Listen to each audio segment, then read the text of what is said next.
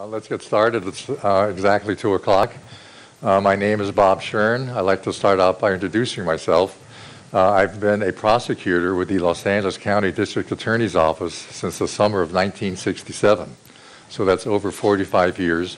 I retired full-time about 7 years ago, but I was rehired almost immediately after my official retirement in a part-time capacity to do special projects for the office.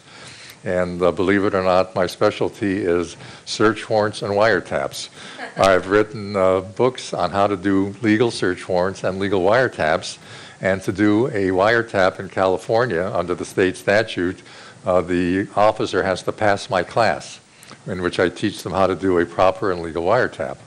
So I'm still busy working for the office. And during the time I've been in the office for about 45 years, I've always considered myself an amateur historian.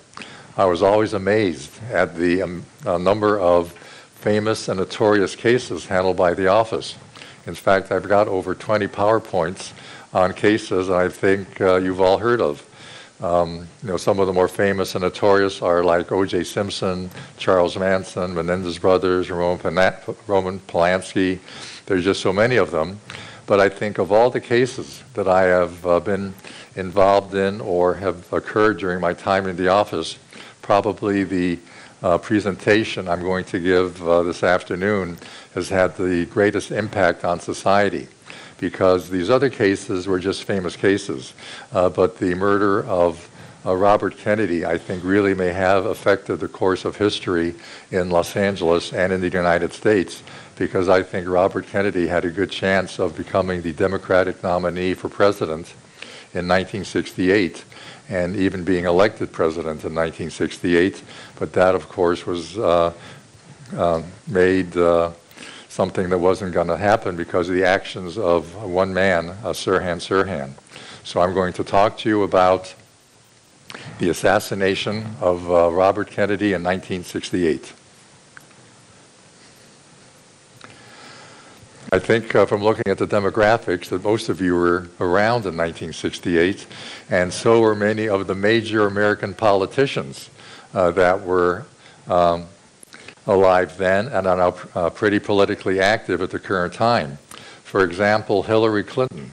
Where do you think Hillary Clinton was in 1968? Here she was at Wellesley College running for student body president. How about John McCain? Where was John McCain in 1968? He is a prisoner of war in Vietnam. Barack Obama. Where was Barack Obama in 1968? He was living in Indonesia with his mother and his stepfather. And how about George W. Bush? In 1968, George W. Bush had just graduated from Yale and was getting ready to join the Texas National Guard. And finally, Mitt Romney. Where was Mitt Romney in 1968? He was in France on a Mormon mission, and here is a photograph he took of himself on the beach of France, sending a letter to his fiancée, Anne Davies was her name at that time, and when he returned to the United States in 1969, they got married. So 1968, our current political figures were around and doing things then. And 1968 was probably one of the most turbulent years in the history of the United States. It involved the assassination of Robert Kennedy by Sirhan. And some of the things that were going on in 1968 that made it such a turbulent year, the primary problem was the Vietnam War. The United States was in a very unpopular war in Vietnam. There was an unpopular draft, and as many as 550,000 troops were deployed by the United States at any one time in Vietnam.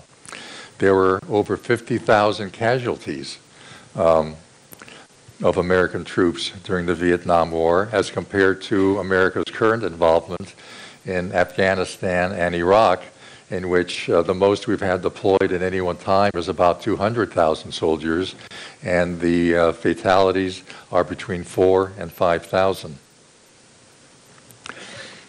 At the time, in 1968, the president was Lyndon B. Johnson, who became president on November 22nd, 1963, when John F. Kennedy, the brother of Robert Kennedy, was assassinated in Dallas.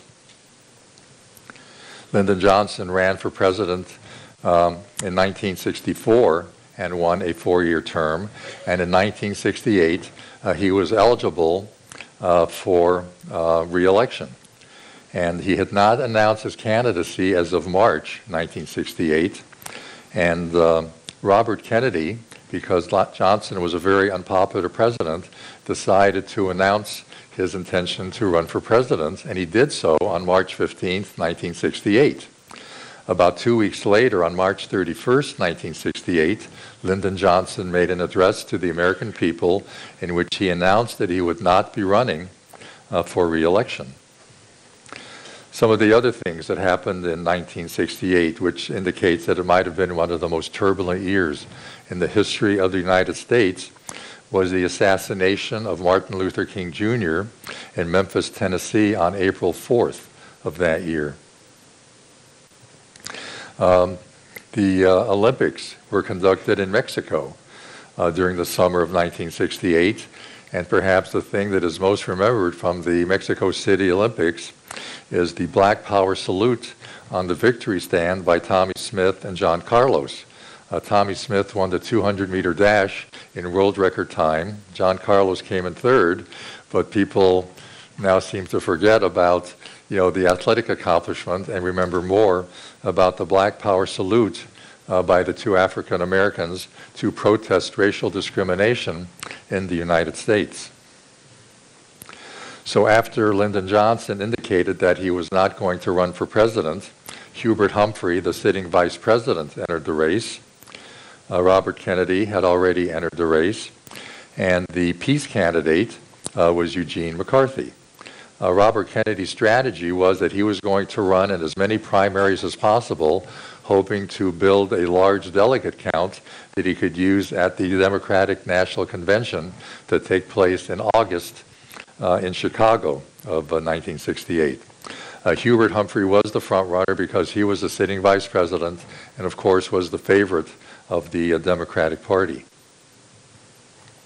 So Robert Kennedy is campaigning very hard for these electoral delegates that he's going to hope to accumulate for the Democratic National Convention.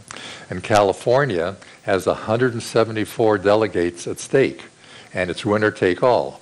So if Robert Kennedy can win the California primary, that's going to give him tremendous momentum going into the Democratic National Convention later on that summer. And these are photographs of Robert Kennedy campaigning in California. So the actual primary in California takes place on June 4th, 1968. The Kennedy headquarters are at the Ambassador Hotel in downtown Los Angeles. That's where the Coconut Grove used to be. They have since torn down the Ambassador Hotel and replaced it with a series of schools, primary, high school, and college. But toward the end of the evening, it's apparent that Robert Kennedy has won the Democratic primary and it's 174 votes. And here he is on the stage at the Ambassador Hotel, standing next to his wife Ethel, announcing his victory. And Robert Kennedy had two ways that he could leave the stage after announcing his victory. He could just walk off the stage into the crowd, or he could take a back door that was off the stage and walk through the pantry. And at the time, there was no Secret Service protection for presidential candidates unless you actually were the winner of the primary. So until the person was determined to be the primary winner and actually the candidate for president, they did not have Secret Service protection. But Robert Kennedy did have a couple of private security guards that he had hired, as well as some security personnel from the Ambassador Hotel. But that was it. In any event, Robert Kennedy leaves the stage through this back door, and walks through the pantry. I like to point out that I have spared no expense in the animation that I have. But in any event, as he's walking through the pantry, he's walking next to Carl Euchre, who's a maitre d' at the Ambassador Hotel. They're walking side by side when suddenly someone approaches Robert Kennedy and Carl Euchre and starts firing some shots at Robert Kennedy. After the first 2 or 3 shots are fired, Carl Euchre is able to grab the arm of the person doing the shooting, and the individual continues to fire shots until he empties the 8 shots that are in the weapon that he is using. Robert Kennedy is shot. There's someone who's a reporter from the Los Angeles Times named Boris Yarrow, and he had a camera, and he was part of the Kennedy entourage, and as soon as Kennedy is shot, he starts taking all sorts of pictures with his camera. This is one of the pictures that he took, which shows Robert Kennedy on the ground. He's clutching some rosemary beads that one of the busboys gave him. Another photograph that was taken, you can see the person, Schirn, although his identity was not known at the time, being detained by various individuals. And you may recognize the person in the foreground. If you're a football fan, you may have heard of Rosie Greer, who was a defensive lineman for many years, and Rafer Johnson, who won a gold medal in the decathlon for the United States, was also part of the Kennedy entourage. He's not pictured here, but he's one of the persons that helped subdue the gunman. And the person who's standing with his hand up, just on top of Schirn, is Peter Uberoff. Peter Uberoff was part of the Kennedy entourage, and he wound up being the person in charge of the Olympics when they were held in Los Angeles in 1984. So the person who did the shooting is subdued immediately by various people in the Kennedy entourage in the pantry. Robert Kennedy is taken to the hospital. First, he's taken to Central Receiving Hospital, but they do not have a neurologist available, and Kennedy has suffered some serious head injuries. So Kennedy is finally transferred to the Good Samaritan Hospital, where he lingers for about 26 hours before finally dying of his injuries without regaining consciousness on June 6th, early in the morning. Robert Kennedy's body was transferred back to New York, and there was a service at St. Patrick's Cathedral in which his brother Ted Kennedy, gave the eulogy, and this is part of the eulogy that Edward Kennedy gave, a quote from one of the many excellent speeches given by his brother. Robert Kennedy initially was buried near his older brother John Kennedy, although he now has his own gravesite. At the time that Robert Kennedy was shot, his wife Ethel was pregnant. And how many children do you think she had at the time she was pregnant with their 11th child? And in December, Rory, a girl, was born to Ethel Kennedy, the 11th child that she bore with Robert. So one of the things a prosecutor likes to do when you're prosecuting a case as a prosecutor in court and it's a murder case, many times the jury just hears a name. You know, it's the People versus Joe Smith who killed, John Doe. And so the jury just knows a name. They usually don't know that much about the person who has been the murder victim. And one of the things that a prosecutor tries to do is humanize the victim for the jury, so they know the grief and the results of the death upon members of the family, how individuals are affected by the death of the victim in the case.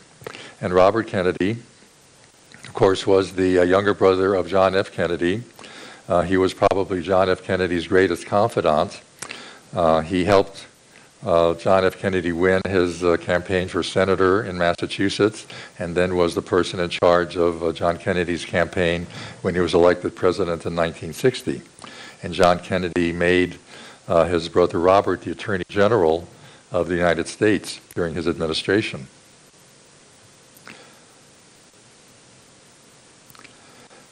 Robert Kennedy made the cover of Time magazine twice. He was a strong proponent of civil rights. Here he's pictured with Martin Luther King Jr.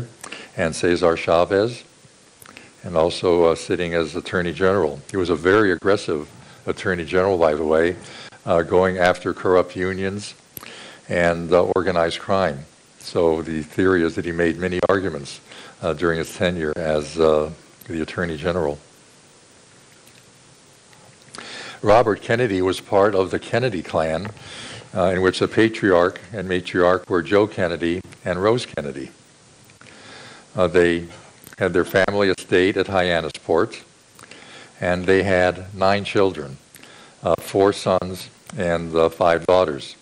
And here they're pictured with Robert Kennedy having the red circle, another family portrait of the Kennedy clan under Joseph and Rose Kennedy. Joseph Kennedy at one time was the ambassador to England, and he had very big political wishes for his children to accomplish. You know, he had all sorts of aspirations for all his sons to do very well in politics, particularly Joe, the oldest son. But we all remember, at least if you're an American, you remember where you were on November 22nd, 1963, when John F. Kennedy was assassinated in Dallas, Texas. I was going to law school at the time. I remember it was a Friday morning. Someone came into the class that I was attending in law school and announced that the president had been shot, and all of the classes for the rest of the day were to be suspended. It seems that the Kennedy brothers, you know, the 4 brothers of Joan Rose Kennedy were sort of cursed. The eldest son, Joe Kennedy, was a U.S. Navy pilot, and in 1944 he was undertaking a hazardous mission when his plane exploded in midair, and he died as a result. And of course we know what happened to John Kennedy, who was assassinated in Dallas, and Robert Kennedy, who was assassinated in Los Angeles. It seems the only Kennedy brother that really escaped the Kennedy curse was Ed Kennedy, who died a couple of years ago, but he served 46 years in the United States Senate before he passed away. So what about Bobby and Ethel Kennedy? They were married in 1950. And here are some pictures of the Kennedy family. As I mentioned, there were 10 living children at the time that Robert was assassinated, with Ethel pregnant with their 11th child. And what about Sirhan Sirhan? Sirhan Sirhan, the person who was convicted of the murder of Robert Kennedy. These are just some photographs of Sirhan Sirhan over the years. He's been in continuous custody since June 4th, 1968. He was born in 1944, so he's about 68 years old right now. Here's a picture of Sirhan Sirhan's family. He was born in March 1944. His father, Bashar Sirhan, his mother, Mary Sirhan, and he was one of 6 children, 4 brothers and a sister. The family came to the United States in the early 1950s, although Bashir, after a couple of years, went back to his homeland, leaving Mary alone to raise.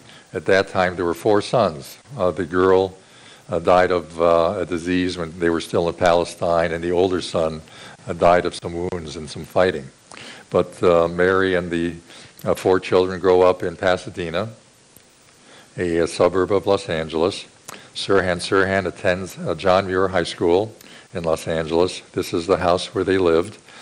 And Sirhan was slight of built, so he had some work as an exercise jockey.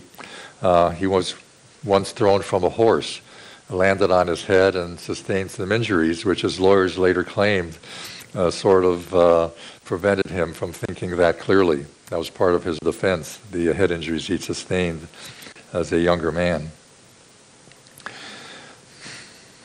Schirn, having been born, in the Holy Land, had a hatred for Israel. And you'll see exactly how much and how great that hatred was.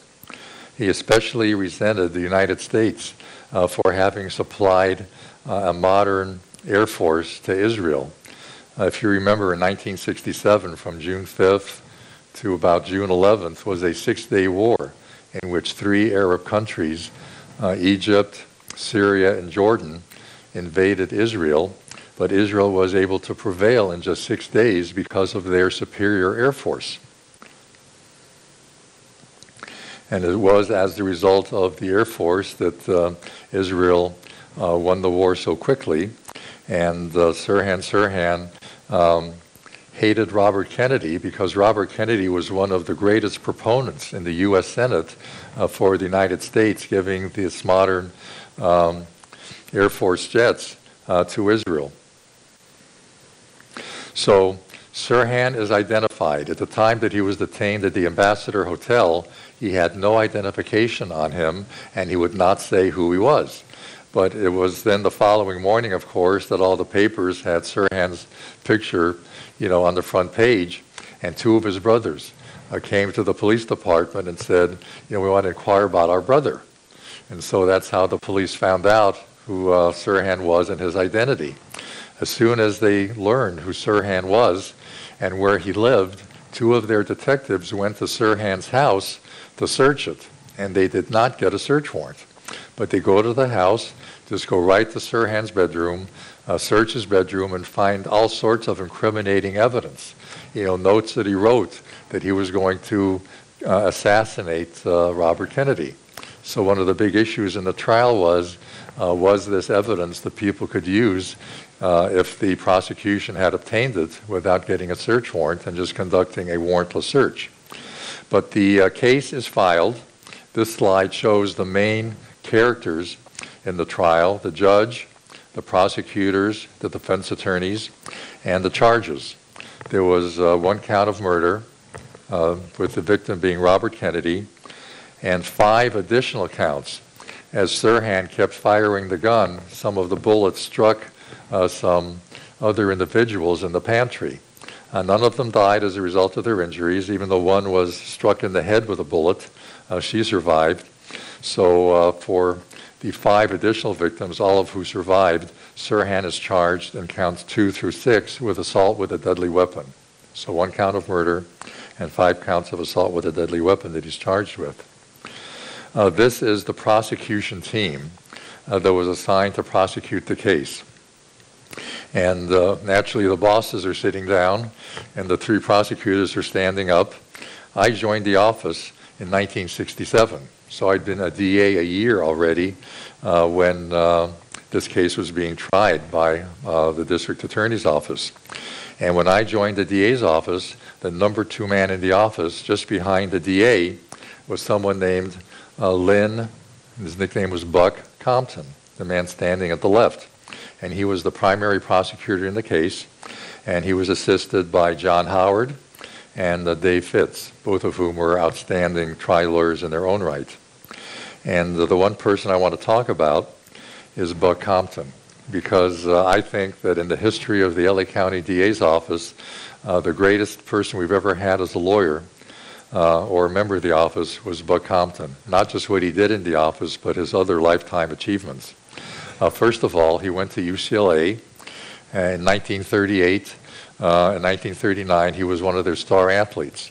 He was a catcher on the baseball team and a all-conference lineman on the football team. And one of his teammates in both sports was Jackie Robinson. But after, World War II starts, he joins the Army and becomes a member of the 2nd Battalion in the European Theater. And I don't know if you have ever seen a TV series called Band of Brothers, about a group of American soldiers that are fighting on the European front. Well, this is based on the company of which Buck Compton was a member. And if you watch some of the episodes, at the end they'll have the credits, and they'll say, you know, Lynn Buck Compton, played by so-and-so. He was actually one of the named characters in Band of Brothers.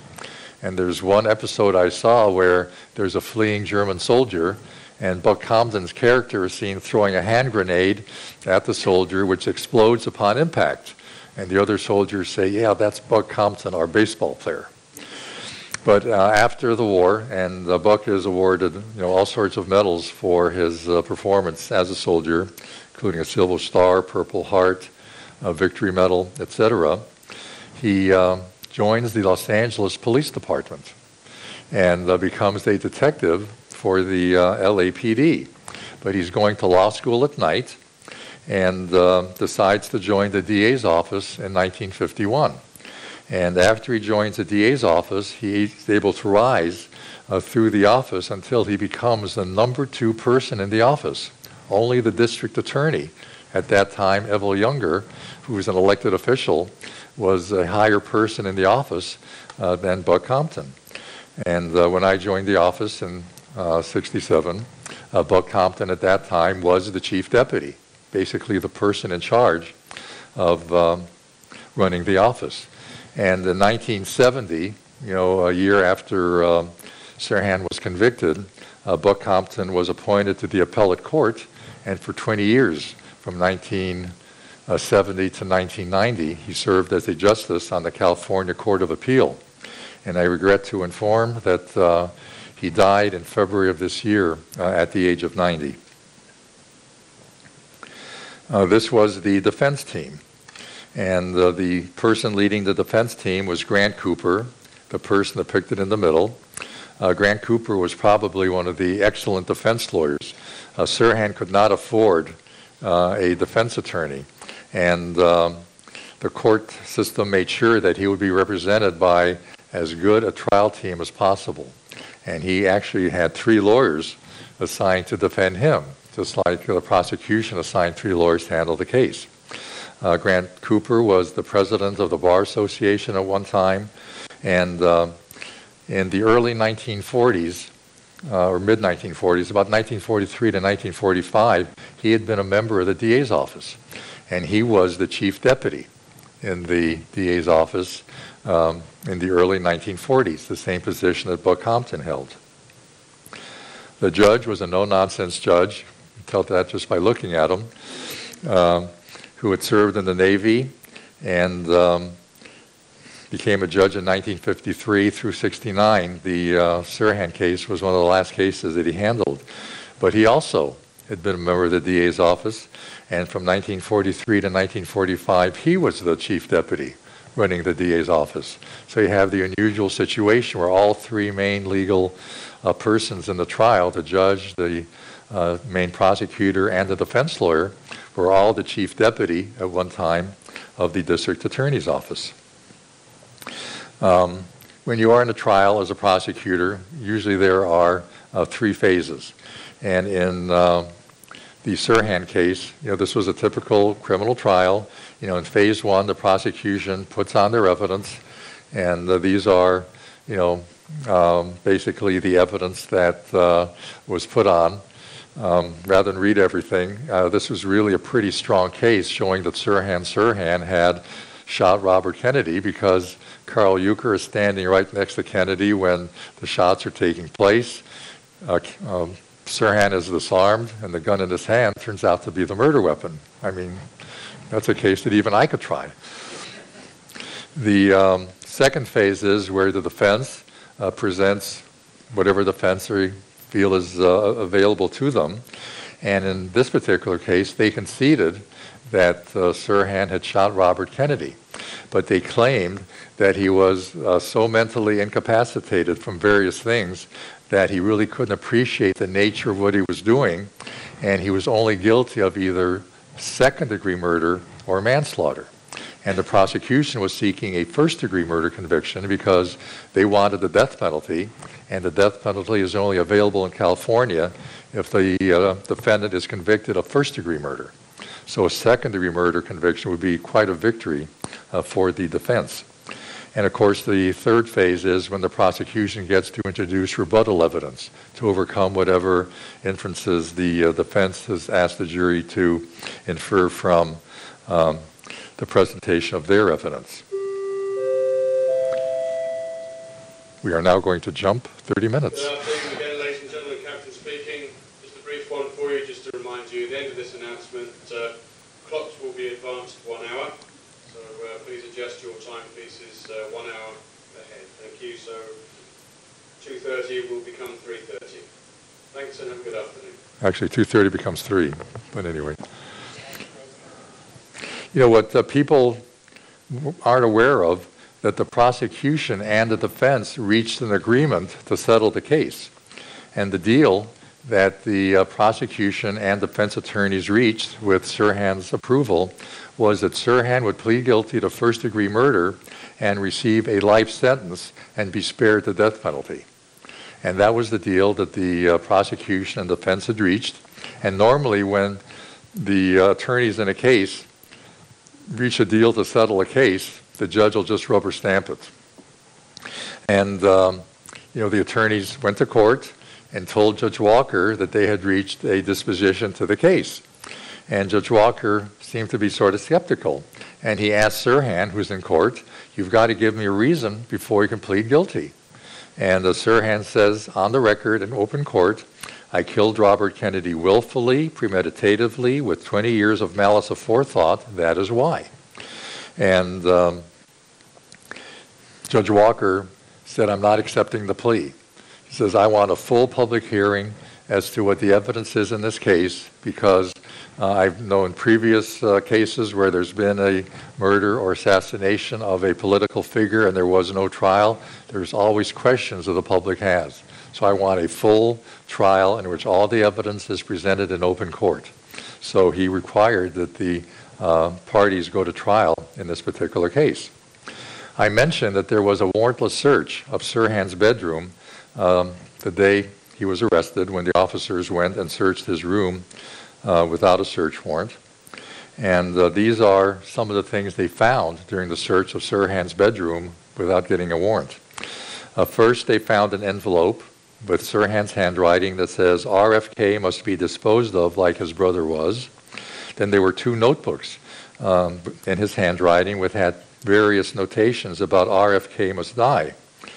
And here's one, May 18th, just 3 weeks before June 4th, when Robert Kennedy was shot, where Schirn writes in his own handwriting, "My determination to eliminate RFK is becoming more and more an unshakable obsession." And finally, another page from his notebook where he writes over and over and over again, "RFK must be assassinated, RFK must die." Then at the bottom, Robert is going to die, Schirn. So, this is pretty powerful evidence. And let's say that you're a prosecutor, and you know that the police have obtained this incredibly powerful evidence to show all this premeditation and deliberation on the part of Schirn, which will vertically, clinch your first-degree murder conviction. But you also know that it was seized without getting a search warrant and may be illegally obtained evidence. So as a prosecutor, do you use that evidence, or do you hope that the other evidence is sufficient and that you can get a conviction without using these notations? Well, as a prosecutor, I can tell you that you never hold back. You use whatever evidence you have and let the appellate lawyers worry about the appeal later on. And that's what the prosecution did in this case. They introduced all these documents so that the jury was aware that Schirn had been considering killing Robert Kennedy for quite some time before the actual act took place. The actual trial is conducted, and probably the key witness was Carl Euchre, the maitre d' at the hotel who was standing next to Robert Kennedy when the shots were fired.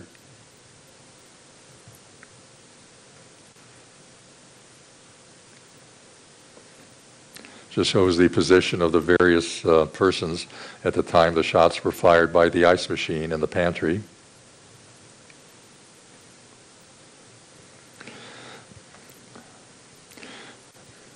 Now, I mentioned that there were 8 bullets that were fired from the gun that was used to shoot Robert Kennedy. And the ballistics expert was Dwayne Wilfer from the Los Angeles Police Department. And he tried to make sure that people would feel there was not a conspiracy, that just one gun was used in the assassination. And he tried to account for all 8 bullets that were fired. And some of the trajectories of the bullets, it's like they had the life of their own. Like, look at bullet number 6. It passed through one person's pants leg, struck the cement floor, and then ricocheted into some other person's leg. Bullet 8 reflected off the ceiling and struck someone in the head. So it's not like these persons were struck directly by the shots fired. Dwayne Wilfer had to show that there are all sorts of ricochets and changes of movement of some of the bullets that were fired from the gun in order to indicate that he could account for all 8 bullets that were fired. And this is a picture of Dwayne Wilfer, the criminalist. Dwayne Wilfer is shown here looking at a door jamb which appears to have 2 bullet holes, something that apparently he thought was important. It's a close-up of the 2 bullet holes in the door jamb, which were not bullets that were accounted for in Dwayne Wilfer's testimony. And Thomas Noguchi, who was the coroner, who also went to the scene, also seems to be interested in these 2 what appear bullet holes in the door jamb. In any event, the LA Police Crime Lab took the door jamb to their lab, conducted various tests on it, and decided it did not have any value as evidence and just destroyed the door jamb. So that is something that was and is no longer available. And this is a diagram used by the prosecution to show the trajectories of the various bullets, ricocheting, some off the wall, some off one person into another. The autopsy was performed by Dr. Thomas Noguchi, the so-called coroner to the stars. He performed autopsies on celebrities whenever they came through the coroner's office. He was in charge, and he liked to do the autopsies on the famous figures coming through the office. In addition to Robert Kennedy, he did autopsies on Marilyn Monroe, Sharon Tate, William Holden, I think Janis Joplin. But it seemed whenever someone came through the office that was well known, he wanted to do the autopsy. And he determined that the actual bullet that killed Robert Kennedy was one that actually entered in the back of the neck, fragmented upon impact, and rested in the brainstem. And this is a diagram that shows the entry of the various bullets, one in the back of the neck and 2 in the lower right shoulder area. So Schirn was putting on a diminished capacity defense. And usually a defendant will not testify in his trial. You hear all about these trials, notorious. It's very rare that someone takes the witness stand. But Schirn actually did testify.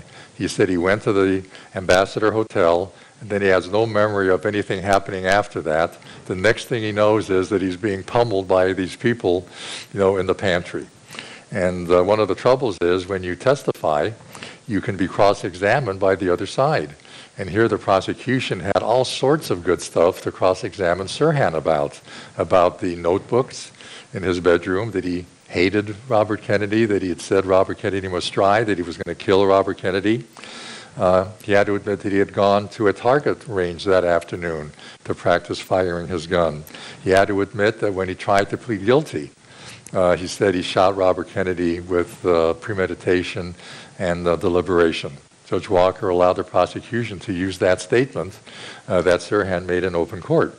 So you can see that there was probably much more that the prosecution got out of Schirn testifying than Schirn did, based on all the information and evidence they could retrieve from Schirn during the cross-examination. But Schirn did have 8 experts who were able to testify that Schirn was in a dissociated mental state at the time of the shooting, and that he was being truthful when he said he didn't remember anything that happened at the time of the shooting. The prosecution had a rebuttal witness, one witness who said, yes, I think that Schirn is suffering from mental disease, but that he knew what he was doing. And in California, you can be crazy as a loon, but as long as you know what you're doing and understand the consequences of your actions, you do not have a defense to a crime of murder. It's got to be something more. You have to really not understand what you're doing is unlawful. So the closing arguments, defense counsel wanted Schirn to be convicted of second-degree murder. Prosecution said, no, this is a first-degree murder case based on all the evidence we have to show deliberation and premeditation. This slide just shows the faces of the persons who were victims in the various counts. Puts a face to the various counts that Schirn was charged with. And the trial result lasted about just less than 4 months. And Schirn is convicted of first-degree murder, and in a separate proceeding, he's given the death penalty. So post-trial, the judge in California can write to the adult authority, the state prison officials, to give them their opinion of the case. And here you can see that Judge Walker writes a very powerful statement to the state prison people to make sure that, Schirn stays in jail and people know the seriousness of the crime that he committed. Talks about the notebooks in particular in his statement to the adult authority. You probably know that Schirn was not executed. In 1972, the California Supreme Court voided all the death penalty sentences in California. There were about 107 people on death row at the time, and all the people on death row had their sentences reduced to life imprisonment with the possibility of parole. Because with the death penalty no longer available as a penalty, the sentence reverted to what then would be the most serious punishment after the death penalty. And California at that time did not have life without parole. Their most serious punishment was life with parole. So all the people who've had their death penalty sentences reversed, including Schirn, Charles Manson, and the members of his family, the Onion Field killers, all their sentences are reduced to life with the possibility of parole. Did Schirn act alone? My feeling is that he did act alone. There's 77 persons in the pantry. No one saw a second gunman. He's caught in the act, disarmed by witnesses, and his personal notebooks show that he was working by himself in his determination to kill Robert Kennedy. And he has admitted the shooting, and he's never implicated anyone else. Persons who rely on the conspiracy theory say, well, how come he was shot in the back? The witnesses all say that the gunman, Schirn, approached him from the front, yet he has 3 entrance wounds to his back. Well, the witnesses also say that Robert Kennedy saw this man with a gun approaching him and in a reflexive action turned his body to the side as he was being shot, and that explains why the bullets entered from his back instead of his front. The conspiracy theorists talk about the door jamb with the 2 bullet holes in it, but to me that's a stalemate because we don't have that evidence. We don't know what it could show. We have to rely on the criminalists at LAPD that said they did conduct tests on it, and it had no evidentiary value in the Schirn case. And finally, Schirn was seen with a woman in a polka dot dress, and as it turned out, he was not really with the woman, he was just near the woman. A couple of epilogues. The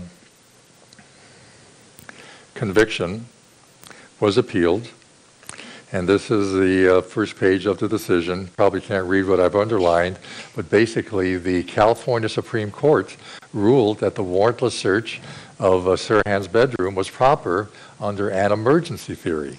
If there's an emergency, you don't have to get a search warrant. And they said the emergency could have been that there was a conspiracy to kill other political leaders besides Robert Kennedy, and therefore it was essential to conduct a search of Sirhan's room as soon as possible, which negated the requirement of getting a warrant to search a room.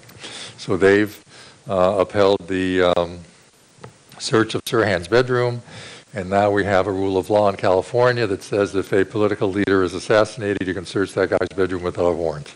It's never happened since then, but at least they made the ruling appropriate for this particular case. Okay, Sirhan has now had his murder conviction and sentence reduced to life with a possibility of parole. So now he can come up before the parole board and ask to be paroled. And Jerry Brown, who was a governor in California at the time, actually afterwards, because you're not allowed to apply for parole on a first-degree murder until you've done 7 years. So about 1975, Sirhan is eligible to apply for parole. Jerry Brown, who is now governor of California at age 72, he was also governor of California 40 some odd years ago when he was in his 30s. And he did not believe, or he believed that parole was appropriate for persons convicted of murder, because he felt that murder was a situational type crime. And if you remove the person from that situation and parole them, they would be safe bets to behave legally when they were paroled. And shortly after he becomes governor, there is a directive which is sent to the various parole boards in California. And the directive says that every effort will be made to establish parole and discharge dates the first time an inmate appears for his regularly scheduled parole hearing. And Sirhan is one of the first people to have his parole hearing. He's not done 7 years. And sure enough, he's granted a parole. He's got a hearing. Looking at these dates, this is actually the handwritten notes of the parole board that heard his parole hearing. And you can see at the bottom that they grant his parole and that it is set for sometime in 1985, I believe it is. Oh, there it is. Okay. His parole date is set for February 23rd, 1986. So he's got to do another 11 years after he's given a parole date, 11 years in the future. So he's arrested in, 1968. He'll have done less than 18 years for the assassination of Robert Kennedy if this parole goes through.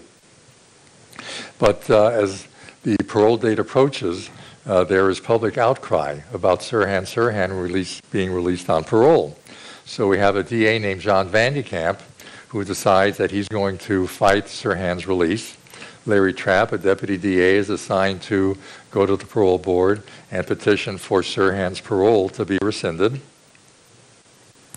And in fact, after there is a hearing, Sirhan's parole date is rescinded. We're able to introduce all sorts of evidence showing that Sirhan had been a very poor prisoner, had often threatened some of the guards, and based on that, the prosecution was able to convince the parole board that Sirhan was not a suitable candidate for parole. So his parole date is rescinded. And this is a newspaper article from March, I think it's 2011, in which Sirhan had his most recent parole hearing. He was denied parole again, I think for the 13th time, and his next parole hearing is set from 5 years from the date of the previous hearing. So it's going to be another 4 years or so before he gets another parole hearing. And Sirhan, of course, as I indicated, is 68 years old, so he'll be well into his 70s before he has another parole hearing. Just to close out, just what happened to some of the persons who are involved in this particular case. Sirhan is still in custody. Robert Kennedy Jr., I see on television periodically.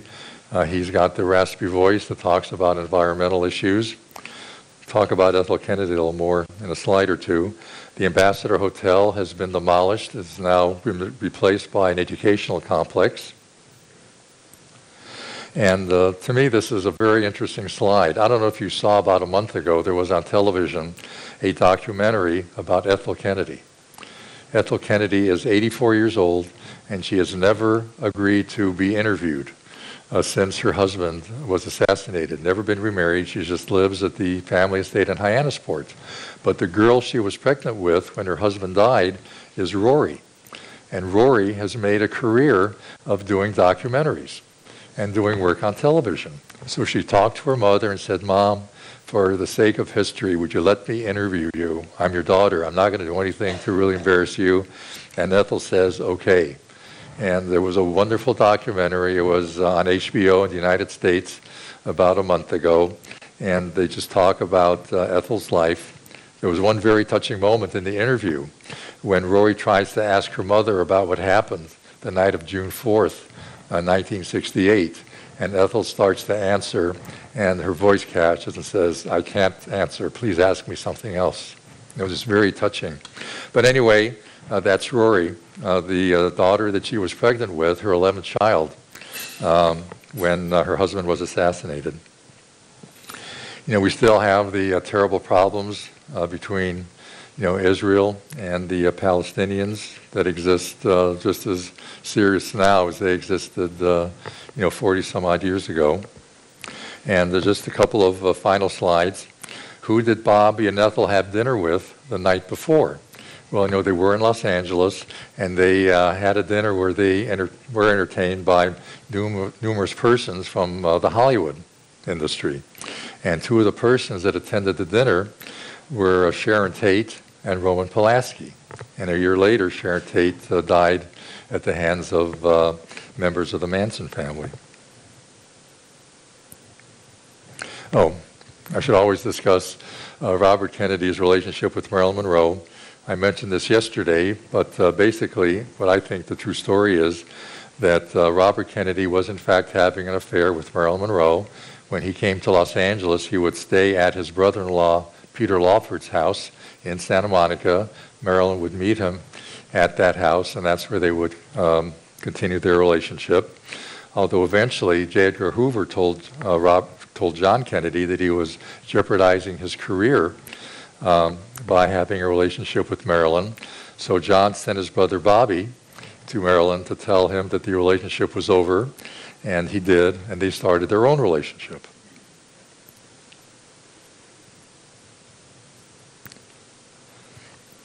Well, there is some speculation that Bobby Kennedy may have been involved somehow in Marilyn's death.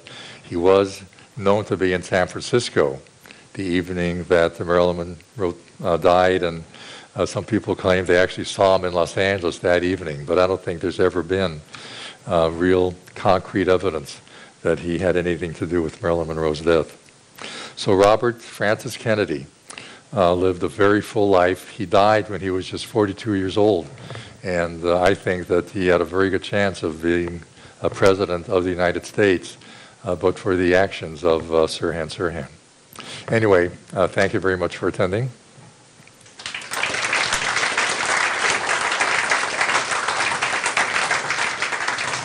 And one last thing, I'll be giving another lecture tomorrow on the stalking of Madonna.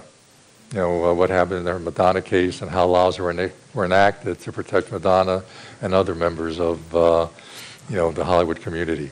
So thank you.